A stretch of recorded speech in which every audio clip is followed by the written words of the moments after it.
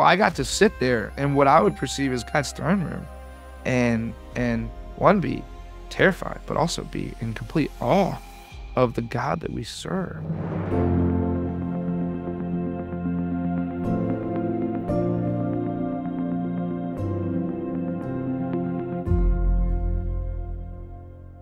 I'm thrilled to bring you my guest today. He has an amazing testimony. He was actually dead for a brief amount of time. He is with us, obviously, and he has a beautiful miracle testimony to share, and also a message that he got from God himself that is going to bless you today. So Dave Borrelli, thank you for coming on the podcast. Yeah, thanks for having me. Can you share a little bit about what your faith walk when you first became a believer? Mm-hmm. Yeah. So became a believer at 20 years old. I grew up in a Christian home, so was introduced to the gospel at an early age, but I really didn't, the Lord came and saved me in my room randomly, when I was 20. And I knew from there, it was like, you can't just do this halfway. And my dad always tells me that like my greatest strength can also be my greatest weakness, because I am all in or I'm all out. And sometimes all in on certain things I shouldn't be all in on. Yeah. But this was unfortunately a good one, that I'll be all in with God. And honestly, like when I went all in, I knew I couldn't do it alone. And the next day, gave my life to the Lord. I was living in a house with, drug dealer, my older brother who wasn't a believer, another guy who was also involved in all that stuff as well. And I was like, well, I got to figure this out, because I can't, I'm not going to make it in this environment. Yeah. I remember walking on campus and in college, and I was like, well, I'm going to go find a ministry. And I guess that's the best thing to do. And I just picked the first one that was going to be that night, and got involved in this ministry. And they were great. Discipled hard, I guess you could say. Taught me a ton of stuff that I'm still using this day. How to study the Bible, how to share my faith. A lot of different spiritual disciplines that were great. But I would honestly say my faith with the Lord. So I got handed a lot of tools when I first became a believer on how to be a Christian. And it was great, because all those things are literally helping me to this day. I get up in the morning and I study the Bible, and I study the Bible the way I was taught in those first couple of years when I became a believer by that ministry.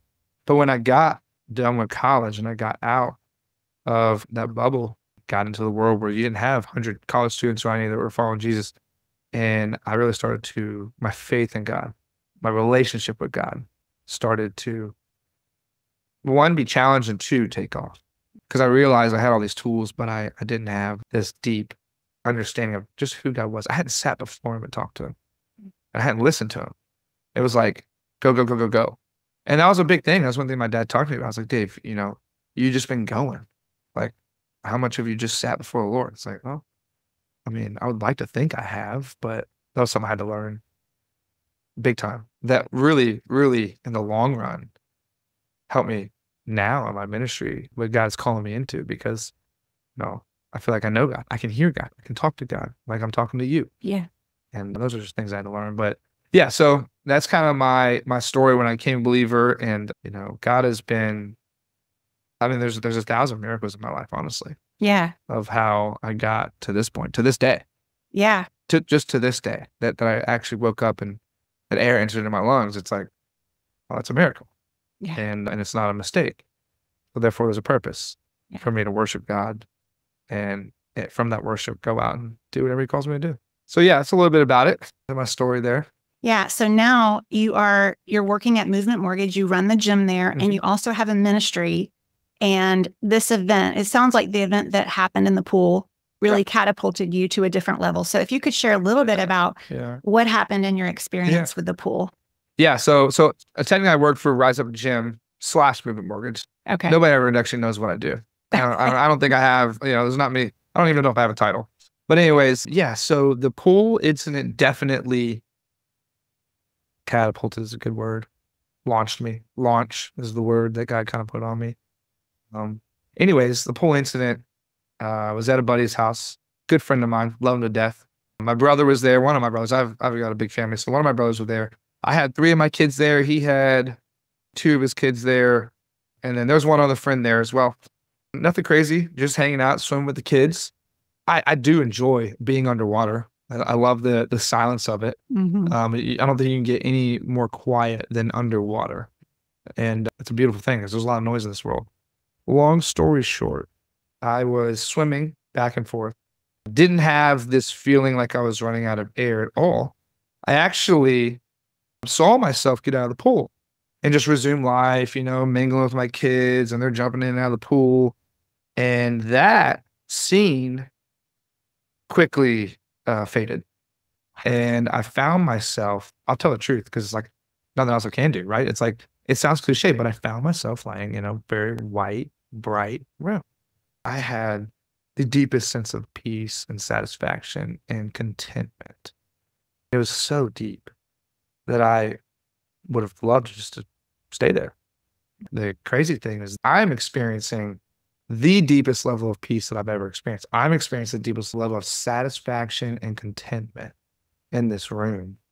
And on the other side of things, you've got my brother who is attempting, well, before they even attempted CPR, they said I was laying on the bottom of the pool, and my buddy's like, "Oh, is he all right?" He's like, "Yeah, he's just down there or whatever." This is what they told me. I guess I don't really know how long I was down there, right? I was out, so I go off their timing. My buddy who loves to mess with me comes down to like joke with me, like jump on my back. He said he literally like jumped on my back with his feet, like as if he was like surfing me. I was in like 5 feet of water, so it's like you stand in this. And he realized like this joker's not moving. And so when he came down there and kind of rolled me over, it was like, there's nothing in me. My face is most likely purple. And he's a pretty small guy. So he's attempting to get me up out of the water. The funny thing is the next day I had these like ridiculous bruises on the back of my hamstrings, and they hurt so bad. I'm like, why do my hamstrings hurt so bad? Why are they so bruised up? Where I was like, oh yeah, we had to like pull you up by your feet because we couldn't get you up. So, and it's funny, but yeah, because I was here. Laugh about it. Yeah. But also my kids are like, oh my goodness, like, I supposedly my niece is telling my son, your dad's dead. Your dad's dead. So they're seeing this. It was chaotic, supposedly. And my friend gathered the kids, brought them inside. Then that's when my brother attempted CPR because he's never learned CPR and never taken a class or anything like that. And supposedly my buddy was like holding my airways open. And again, timing of how long, the number of like 3 minutes, 3.5 has been thrown out that they're like doing CPR with. Person also adding on the time that I was laying in the bottom of the pool. And so it's chaos for them. Yeah. Right? It's chaos. Yeah. People are like, oh my goodness, like this guy's dead. And me, I'm like, this is amazing. Like this the best thing ever. And all of a sudden just, heartbeats, wake up. And brother's over top of me. And he looks like he's, just ran, his fastest 5K. And he's tired. And then my buddy is like, oh my gosh, I put his hands in his face in his hands. And the first thing I actually said when I came to, after I felt my heart just beat, explode, which was cool and crazy. You feel your blood like rush through your body, all the tingling over the entire body. As I said, I'm sorry. Because I knew like right then and there that, obviously the scene that they just went through was a lot worse than what I just went through. And I hated that. I hated that for them. I hated that for my kids, because my brother and I are close. We're the closest in the family of 7 kids. We're 15 months apart. So it's like, he's obviously shaken up. My buddy's shaken up. The other buddy who's having to like rush the kids inside, who doesn't have any kids. So he's trying to wrestle with like 6 or 7 kids.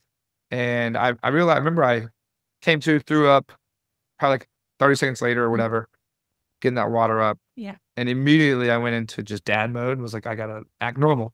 My kids are there. So they came outside and I was like, hey, what's up, guys? And, honestly, I don't remember that conversation too much as to what it was or how it went.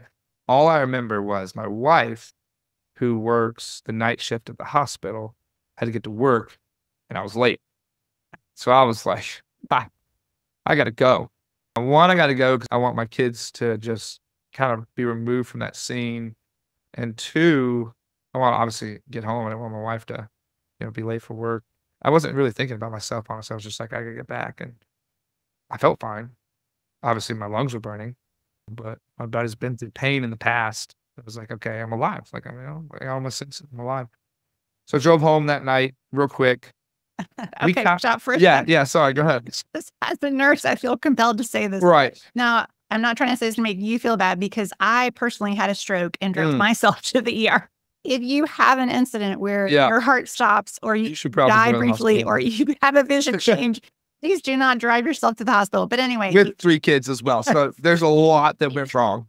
been the mom who had to get to work. So Yeah. I respect Yeah. that too. Eventually, my wife found out. 'Cause my brother, I think the way it worked out, my brother texted her, is Dave okay?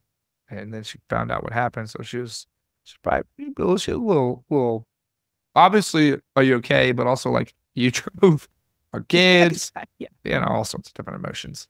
So anyways, that night was rough. I mean, it felt like I was breathing out of a straw. It was like I used to have, like, you know, nightmares back in the day when I was real young. Weird stuff. I can't even explain them, like what they were. But it was like some of those things started happening. And it was just a very long night, you know, trying to lay in my bed, not really doing that. And I was like, well, you know, if things go downhill from here, I'll go to the hospital. My dad spent the night that night. So first night was a rough night. It was Sunday the next morning, went to church next morning. Obviously at this point, I was like, all right, God, like, that was weird. You know, I don't want to just bypass this moment. And unless there's, you know, I want to make sure that there's something that you want to speak into me, that I'm listening. And so just asking God a lot of questions. And, okay, what was that? Why?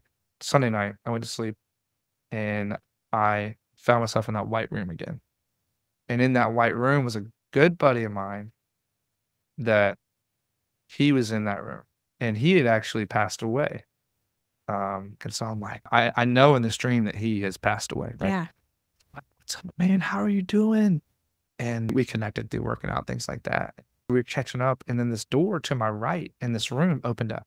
And out of this door, I looked out, and there was a military group, and they were training. I could tell they were training, and they were about to go to battle. That was just kind of the impression that I was getting in this dream. And before I could turn around, my buddy kind of gave me one of those, like, locker room slaps in the butt. He said, hey, buddy, my time's up. Yours isn't. He said, you got to go back out there. And he kind of quoted the verse in Timothy where it talks about fight the good fight, keep the faith, finish the race. And my race wasn't done yet. And so I wake up from that dream and I just clearly heard the Lord say, I was like, Lord, what do you want me to hear from that? And he was just like, get back in the game. There is a battlefield out there. And I'm convinced that my buddy was in that room because when he did pass, he was in a tough place in his life. He was in a dark place in his life. Only a few knew that. And I remember being in my backyard and I remember sitting on my kid's swing set. I remember it perfectly. And I just prayed, God, this is before I had this pool incident. I said, God, send me to those dark places. Like, send me there. Send me there. Because I want to be the tip of the spear that goes in that place and speaks your truth in these places. Because so many people these days are believing lies. They're believing lies that maybe their sin is sowed into them, or the enemy has sowed into them, or even just the strains of the world has sown into these people. And they're believing lies. We all believe lies. I mean, we need the gospel every day. We can never move on from it. And so, you know, there's times that lies slip into our lives that we give time to. And I just remember praying that prayer and it broke me. It broke me. And so he answered that. Before the pool incident, I mean, he was answering that. And then after the pool incident, he reminded me, Dave, get back in the game. Like, you saw your buddy there. You know, he's a believer in Jesus. But you know, we all go through, you know, dark times and things like that. But you don't want to see your brother in Christ suffer some certain things. So, Lord, like, I want to go. So he said, okay, well, then get back out there. Like, you know, you're fine. Go. So, receive that dream and that word from the Lord. And then Monday morning, I go to work for like maybe an hour. Body's still recuperating. You know, I'd done a bunch of tests. It was like, my numbers weren't great, but they were recovering. You know, Oxygen level. they were coming back up. I might have fudged some numbers when I told my wife, like, oh, yeah, it's good, you know, but it might have been a little low. But I was so convinced, like, the Lord's got me. Yeah. Like, it's fine. The Lord's got me. Word's starting to get out, you know. Well, actually, crazy part of the story I forgot to mention was the day before this pool incident happened, I was texting my business partner, and an acquaintance of ours, not like a friend, just somebody we knew, had passed away from a interesting medical condition. And my business partner was like, oh gosh, that brings so much fear on me. You know me, we have a younger brother, older sister relationship. And I said, oh, I can't wait to die. Yeah, I know, you're ridiculous. And I said, okay, I'm sorry. What I meant to say is I cannot wait to meet Jesus. Yes. And that was literally on Friday afternoon at like 4 o'clock. And then Saturday afternoon was when I laid at the bottom of that pool. As Percy, my friend Percy likes to call it, I took a nap at the bottom of the pool, which I don't advise. And just to clarify, like, as a nurse, yes, go for it. You didn't hit your head. You didn't have a seizure. No. You did see a doctor, and he said that it was a shallow water blackout. That's how they describe it. Shallow water blackout. Okay. Which I still don't understand quite. Imbalance of CO2 and oxygen. You don't feel like you're going to pass out. Yeah. It's just you don't feel the urge to like get air. Yeah. And like, the crazy thing is about swimming underwater. I'll swim for periods underwater where the body wants to come up, but you can actually get past that and then just stay under for like another full minute. You just got to be willing to kind of go past that. But I didn't even get to that point. Yeah. It just kind of was one of those things. So I'm convinced after saying that to my friend, my business partner, that if I'd have seen Jesus in that room, I'm not coming back. I would have stayed. I mean, I would have been like, yeah, there's Jesus and I am going that way. But Lord, obviously, people joke with me, they're like, oh, you showed up at the gates of heaven and God's like, oh my gosh, what's he doing here? Send that guy back now. Like, he's not supposed to be here. But now, obviously God's sovereignty and he knows everything. So Tuesday rolls around. I'm in the gym Tuesday morning, 5:30 a.m. I'm like, I'm going to kind of just go see these people. And my body was really struggling on this day to the point where my lungs were hurting the most they'd hurt. Kind of like a fever setting in, body just exhausted. And I did get a little fearful, like, hey, maybe I'm not good. Maybe I do need to go see a doctor. Maybe something is wrong, And that's an athlete does this. Yeah. But I'm talking to God, Yes. And I went home at 6:30 in the morning, and I'm not a napper at all. I don't take naps unless it's beautiful, like a Saturday, like my youngest, he can get me to lay down and take a nap with him. But I'm like, hey babe, like I'm not feeling great. I'm gonna go upstairs and lie down. I think I'm gonna lie down for like 30 minutes and be okay. And the best way to describe what happened on that Tuesday was God put me to sleep. And he just he had something to show me. And so I go into this sleep fearful. And like I said, I'm a dreamer, but this wasn't a dream. This was very much a vision. Like I could feel, smell, taste, see, it was all my senses were engaged. I wasn't in my bed. I was in a place. And in this vision, there was 2 storm clouds and they're shaped like this. I'm at the bottom of them and they were shaped like this. And they were so big. And the energy, the power, the fire, the lightning, the wind, the sound of the thunder was the most intense thing that I've ever experienced, to the point where I was terrified. This storm. And I mean, the easiest way to describe it is take a class 5 hurricane winds and multiply it by 100. Take the sound of thunder and take 2 planets and collide them. That was the sound. It was so loud. And out of these storm clouds emerged these angels. They literally just came out of the clouds. What I would perceive as angels, honestly, I've never seen a creature like this. There's nothing that I would be able to kind of reference other than, wings. And it was almost like an instrument in their mouth / coming out of their mouth. Very intense creatures that also struck a lot of fear in me. I'm like, I'm in the wrong place right now. And they start singing, and I hear this song that I only maybe heard once or twice, and it was Cody Carnes, Firm Foundation. It's all about he won't fail. He won't. And every time the angels, this rendition, honestly, was wildly different. Wildly different as far as energy and power that they were singing with. As they were singing, every time they said, he won't, talking about he won't fail, that he's successful, the thunder would crack. And it was so loud. And the lightning would just explode across the sky. Fire, it was so intense. And then at the top of the storm cloud emerged, I didn't see a full throne. I just saw the outline of what I perceived as a throne. Radiant light coming from it. To be honest with you, it was calm there. Everywhere else was just chaos. At this point, I'm like, oh my goodness. I think I should just assume position like these angels and just start worshiping. So I got on my knees in this place and I just kind of head down and started singing with the angels. The third time the angels said, he won't, I snapped up. At this point, I'm in bed. It is perfectly sunny outside. I'm thinking somebody has a speaker on in my house because I still hear the angels singing. I still hear the thunder rolling. And so I get up, look at my phone, nothing's going on there, throw my door open. Nobody's actually in the house. My wife left the house. She was like, he needs some rest. And I go look out, bring the blinds open, and it's just perfect blue sky. So when I snapped up and kind of tried to get my senses back together, I heard the angels basically singing and the thunder rolling for about 10 seconds as I was fully awake and coherent of where I was in my house. And that just shook me to the core. And I just sat down.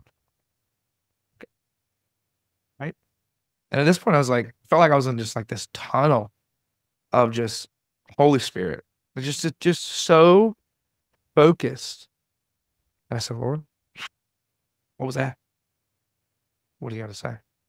And he just, I mean, I never heard God audibly, but you know, you get these impressions, and you get this small voice in the back of your spirit, if you will. And Dave, raising people from the dead, that's not a tough thing for me. I can do that in my sleep.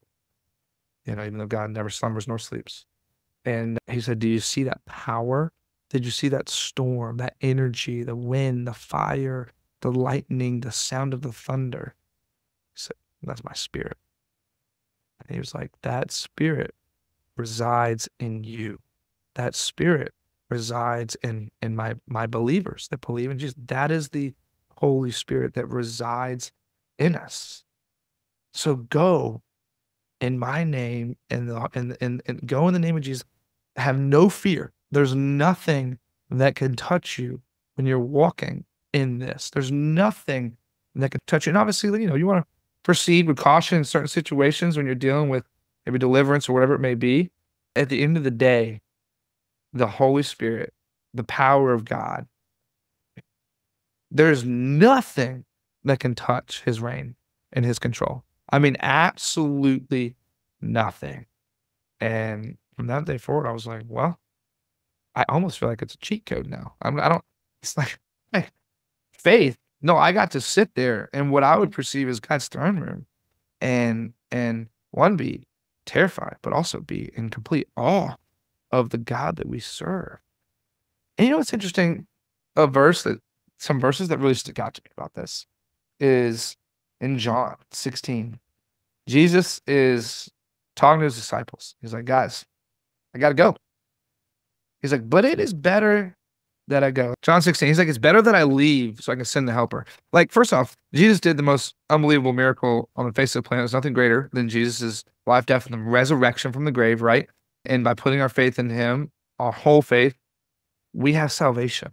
So that alone is the greatest gift, miracle ever. But what blows my mind about Jesus is that he doesn't stop with that. He just keeps giving. It's like, I was actually with some buddies last night, and we were going after God. There's some things that God's put on my heart, put on my buddy's heart. I said, guys, we just sit for an extended period of time and go after God. Just worship, pray. Not for just 30 minutes. We need to go after him. One of the words that God gave me is, be faithful, for I am always faithful. Try me. And it was like, oh, okay. Like, the Lord, he's not going to fail you.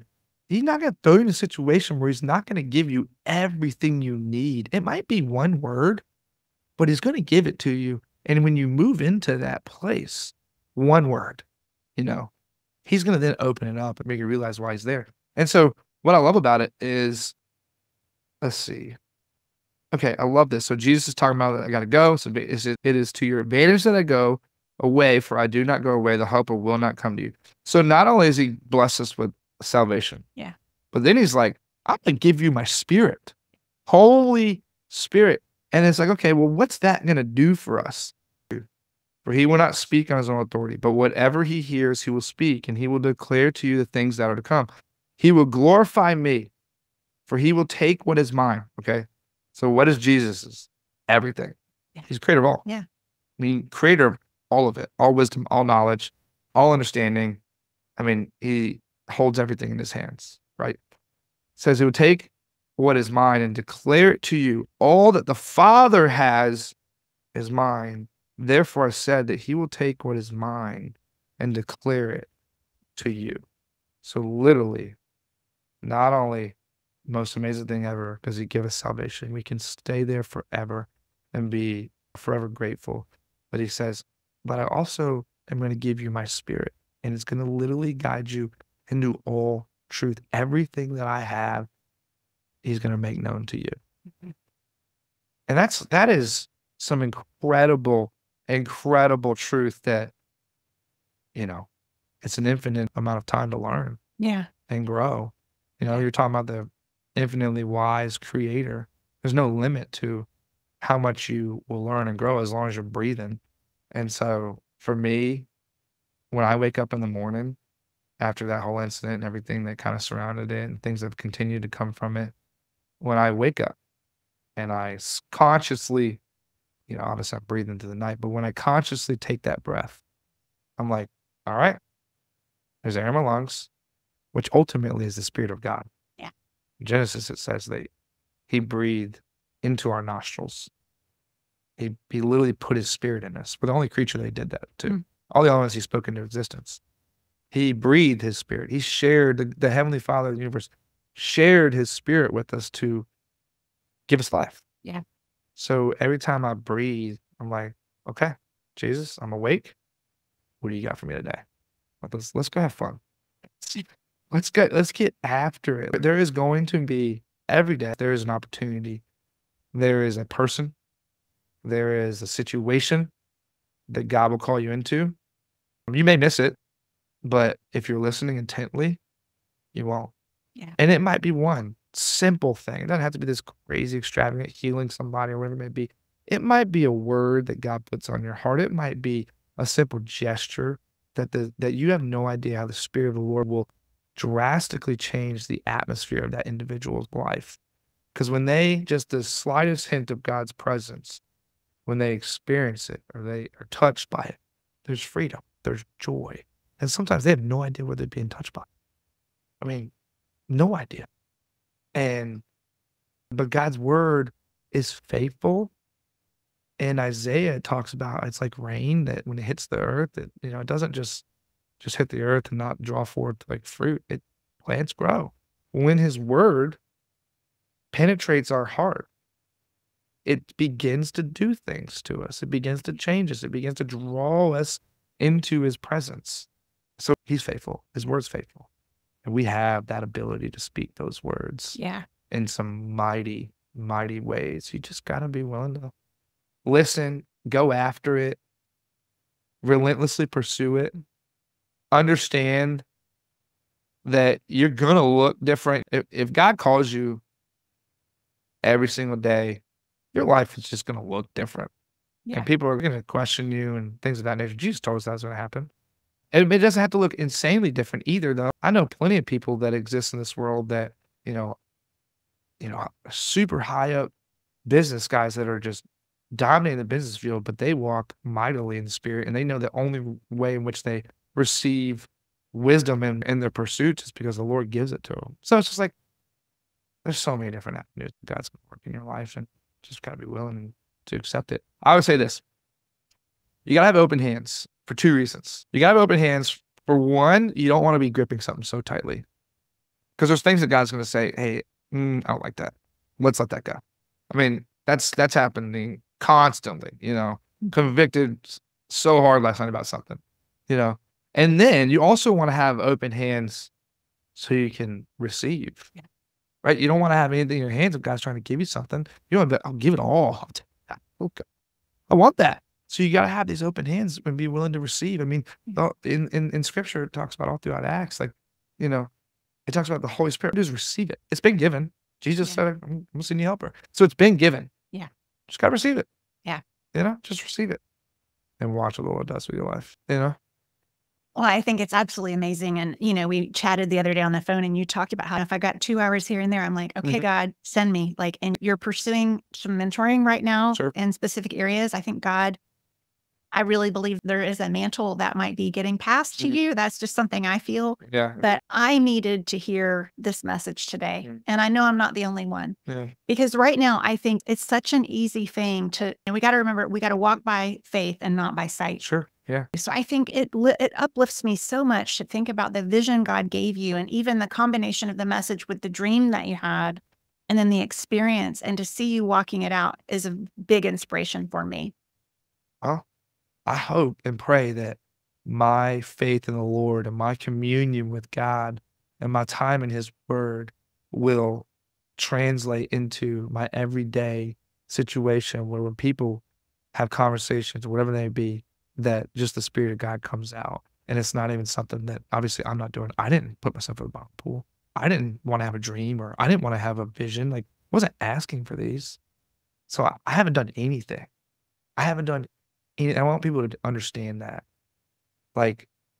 It's all God's grace. But I think the thing is, people can experience God's grace, but are you willing to let it change you? Are you willing to say, wow, one, view it for what it is, this unbelievable grace that we don't deserve. And my life is a countless picture of I don't deserve, to be where I'm at. But yet, God puts this grace on me. It's I don't want to waste that. God, thank you. I love you. I don't want to waste that. So let that grace translate into a outward approach to my wife and my children and the people around me. And that's what I'm always gripped by, is gifts of the Spirit, more grace. It ain't so you can hold on to it and have a magic trick. It is always to edify the body of believers or to introduce somebody to Jesus. Yeah. That's what it is. It's not for you. It literally is a place to say, okay, you gave me this gift. Now I've got to use it for your kingdom, for the sanctification of others, for the edifying of others. And that's a responsibility. But, I was reading a book. I used to think you got to make all these sacrifices to follow God. So convicted by it. Because the quote near the end of the book was, it doesn't cost anything to follow God. It pays. And the point this individual was making was, hey, walk your life without God. Watch what happens. You're going to find yourself in some really tough, dark places. But walk with God and watch the way in which He blesses you with His presence and His peace and His grace. I mean, it pays to follow God. It pays to give your life to God. Jesus was yelling that to, just if you want to follow me, deny yourself, pick up the cross and follow me daily, because it's going to pay out. Yeah. For eternity. Yes. For eternity. So you may think oh, I got to change my life around. No, God will do that. Yeah. You give Him your life, He's going to pull things out of you that don't belong, and you got to be willing to let it go. So don't think you got to turn your life around before you meet God, because He's doing that. He's just going to continue to bless you. Well, I'm so grateful that you shared today. Yeah, thank you. I'm so glad that you're still alive. I love the fire that you have in your spirit to just do the work and pursue Him and all that He has through you. And I know that there are a lot of people that are listening right now that there's a lot of things happening. There's a lot of people that are fighting fear and discouragement and even hopelessness, and they need this message. But I would love for you, if you would, to pray over those individuals right now. Would love to. Lord, you're King.